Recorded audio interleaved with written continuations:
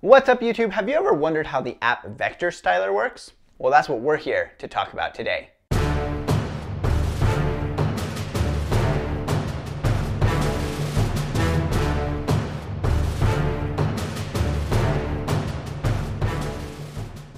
Welcome back. My name is Ben Nielsen. I'm a media design educator, and I'm constantly on the hunt for new apps that can help you in your design workflow.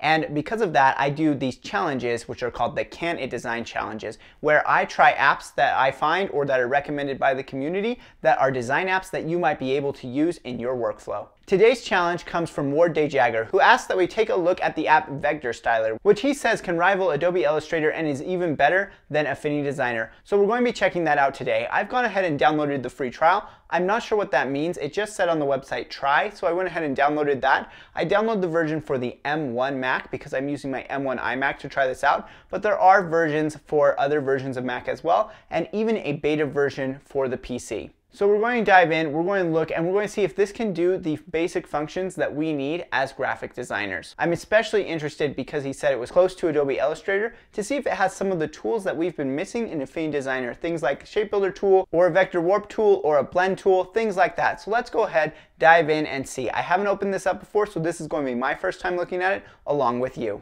All right, here we are. We have opened up VectorStyler, and we're going to go ahead and take a look. Now, one note, when I'm recording a window on my Mac, you can't, of course, see the menu options up at the top. You'll see them when I open them, but you can't see them up at the top, but the menu options are there. First impression here is this looks a lot like a regular creative program. There are tools on the left, looks like, and panels on the right. So they aren't really trying to mix things up, which is really a good thing because it just makes it easier for people to be able to transition. If you are an incoming player in a market, you need to make it as simple as possible. And so let's go ahead and take a look. We should be able to figure this out fairly easily. We're going to make a new file. So we'll just do file, and looks like we can do a new document setup. And I should mention that when I did open this up before the recording started, it did pop up and tell me I have 42 days left on my trial, after which time I will need to purchase a license. So it sounds like it's fully featured in trial mode, but you do need to purchase a license after 42 days. I'm not quite sure why it's 42 days. That's an interesting number of days, but it's quite a long trial considering that Adobe only gives you 7 days of Creative Cloud trial. So you should have plenty of time in there to be able to figure out whether or not this works for you. I did look on the website. It does cost $95 for a license. So that would be what you'd be looking at. That is about twice the price of Affinity. But if it's got some of the features that are missing from Affinity, it might be worth it. Okay, so we've got the new document window here. There are presets if you have saved them, and we can set this up. Let's change this to pixels right now and change the ruler to pixels. And I'm just going to go ahead and do a 1000 by, oh, no, that's resolution. I didn't read what it said there. So we'll keep it at 300. That's fine. So there's a few things you can do here. Oh, it looks like you can set up artboards. Okay, color mode. Okay, you can choose the number of canvases and artboards. I'm not sure what the difference between the canvas and the artboard is going to be. Let's go ahead and let's just see how this works. We'll add 2 artboards and see what happens. Looks like we have some control over the artboards here and what size they're going to be. I'm just going to go with a custom here and just do 1000 by 1000.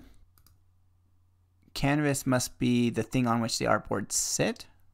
So that's probably fine. And you can set up margins and guides. We're just going to be doing what we normally do when we don't have a specific challenge given to us, and we're going to try and make a van, but we'll also try out some of the other tools to see what we have as far as different options go. So let's go ahead, and we won't do anything with guides right now. We're just going to go ahead and click OK.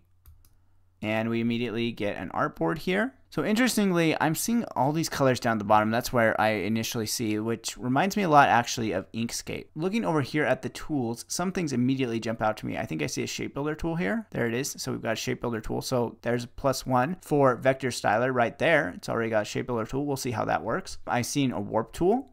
So there's another one, arc warp. So we'll have to see how that works. Distortions, elastic warp. I think I see a blend tool. Yep, there's a blend tool. So they're using icons that are very, very similar to Illustrator. So it's easy to figure out where you're going here. Got a mesh gradient, which is great. That's another thing that Affinity is missing. So it looks like a lot of the tools here are specifically targeting things that are found in Illustrator that are not found in Affinity. Looks like we might have a width tool, a stroke tool.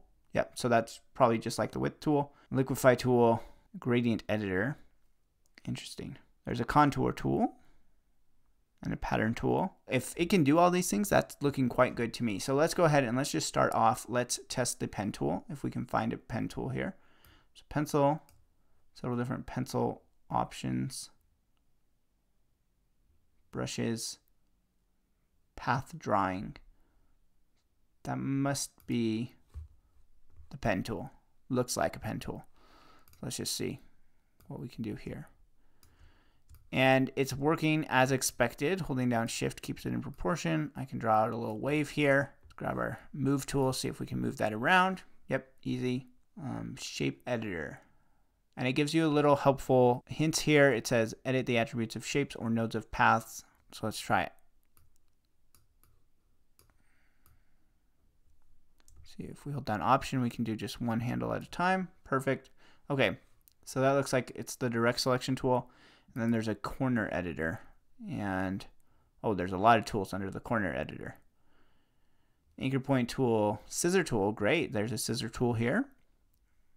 Again, that's something we were missing. Trim and join tool, knife tool, eraser tool, path simplifier tool, node remover tool, corner size painter. Interesting. And the path brush tool. There are a lot of tools here, that's for sure. Let's go ahead and draw a shape here. So it looks like we have a number of shapes, not as many as Affinity, but not so few as in Illustrator. And there's some grid options and concentric shapes. Okay, so there's a lot going on here. We probably won't delve into everything this time. I want to try the corner tool though. So let's come here and let's see. Yep, so you can edit corners independently. So that's pretty easy. You can even edit sides of the corners independently. Okay, so very cool. And just like that, I think we've already got maybe the front of our van there as we try and make our van. But we won't try making anything right now. We're just going to test out a few more of the tools. So let's go ahead and let's just grab a couple of shapes and let's test the shape builder. See if it works exactly how we might expect it to if we're coming from Adobe Illustrator. Looks like we can change the size of polygons. Okay, let's grab our shape builder tool. And, oh, of course we have to select first. So let's select all of those. Shape builder tool. And looks like we have plus and minus options. Let's try and add these together. I like that they shows you a different color so that you know what you're doing there. Subtract that from there. Subtract that. And yeah, that's working pretty much exactly like we would expect it to if we were coming from Illustrator. Looks like I got a little point there. So let's go see if we can deal with that. Just delete that. Bring this node in. Okay, while we're on this shape, let's see what we can handle as far as color and stroke go. So it looks like we have fill and stroke here. Okay, there's a panels option up at the top here. You can see the menu here. And I'm looking for something that does swatches. Color palette. Okay, so color palette is the swatches. Let's try filling this with something purple. Not very many of the panels are open by default, so you kind of have to come here and see what you've got. I'm looking for the stroke. Okay, so we've got the stroke. Move that up here, add it into this group.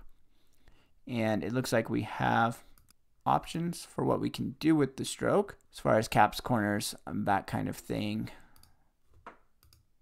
Dashed options. Stripes. And then width profile. Okay.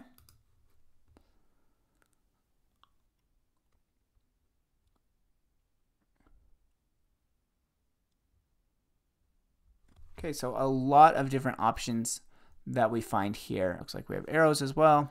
So great, there's a lot of different things you can do there. And under color, I just want to see if there's different views here.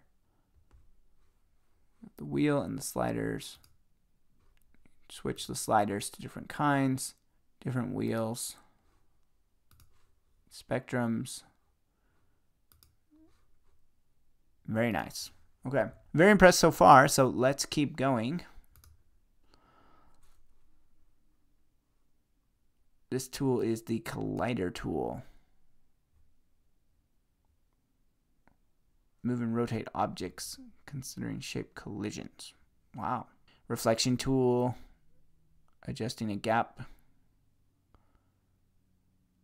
scale tool, skew tool, rotate tool. So a lot of those tools that were individual tools in Illustrator that were kind of subsumed into other tools in Affinity Designer are separate tools here as well. Okay, so I think the next thing to try will be probably the blend tool. So let's try that. We'll just try and blend from a circle into a rectangle. Let's give it a different color here so we can see how it handles that. And then looks like we have two choices, blend tool and editing the blend map. So we'll start with the blend tool. Click on one, click on the other. No. Okay, drag between them. Okay, so it looks like it's doing a blend right there, which is great. And let's try and edit the blend map. See what that does. I'm not sure what this does. Looks like we can change the number of steps so we can make it smooth, or we can do a number of distance. We can do a fixed number. So let's say we want to just do like 10. We can do it in 10 steps. Okay, so there's a blend tool. And the next thing that I want to look at is the warp tool. Well, let's try adding some text first, and then we'll try and warp that text. So let's just add some text here.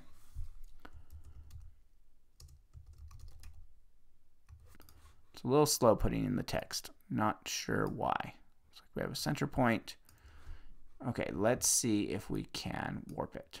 So there are a lot of warps. There's arc warp and a bunch of different types of warp. So let's just try the arc warp here. The text has disappeared. Not sure if it'll come back. It's too small. Okay, so that's not reacting exactly as I would expect it to, but I don't do a lot of warping, which is one reason why I've never really missed this tool too much in Affinity Designer. Let's try it on a shape.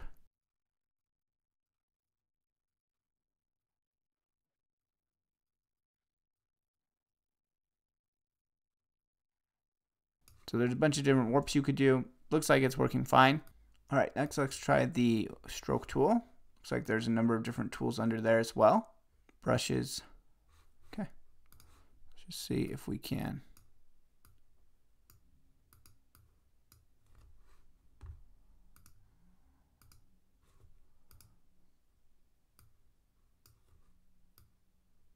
Okay, there we go. Get some points. Okay, it doesn't work exactly the way I'm expecting it to, but it does seem like you can adjust the width, different points in there, and once you figure it out, it'll probably work fine. Okay, let's go ahead and let's make a new artboard, and we'll actually try to design something here. Some people don't love it when I do these design challenges and I try and design something fairly simple, but simple is where you kind of have to start. And I'm just going to see if I can copy this over. Yes, on Option Drag Copies. So it does exactly what we might expect there. And I'm looking to see if I have transform options either up in the top or on the side so that I can just flip this. There we go. It's just up at the top there.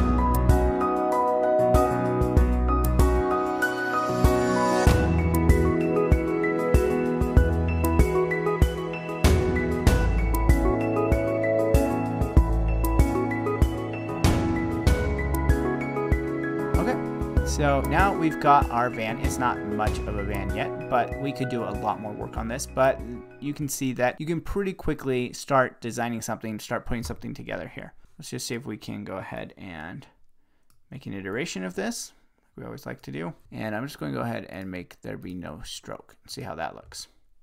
Okay, good. So there's quite a bit that can be done here. Obviously, there's a lot more that you could do here. There's a lot of powerful things. It looks like there's stuff you can do in the effects, text, different styles you can use. There's a lot going on in this program, and I'm only just scratching the surface of it here. Okay, the last thing that we need to do here is see what we can export as. So let's go up in File and choose Export, because we have to know whether or not we can get it out in something that we can use. So it says style here. I guess that's file type.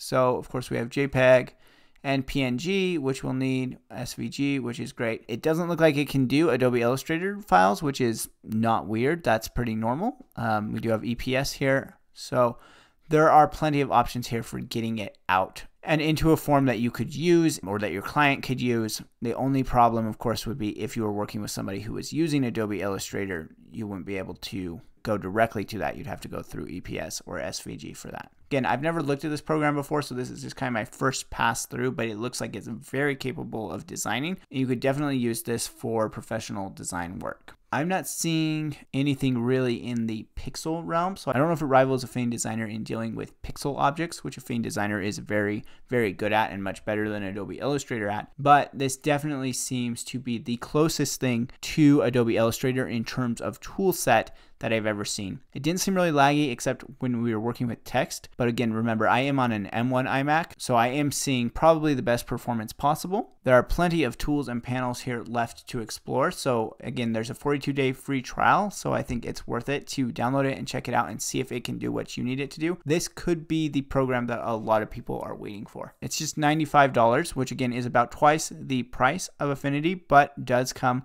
with a lot of features that Affinity does not have. So if you've used VectorStyler before, go ahead, drop in the comments, let me know what you think of it. And if you have other programs that you want me to check out or things that you would like me to attempt in certain programs, go ahead and post those below for future design challenges. And again, don't forget to like and subscribe if you enjoy videos like this one. Thanks so much for watching, and I will see you in the next video.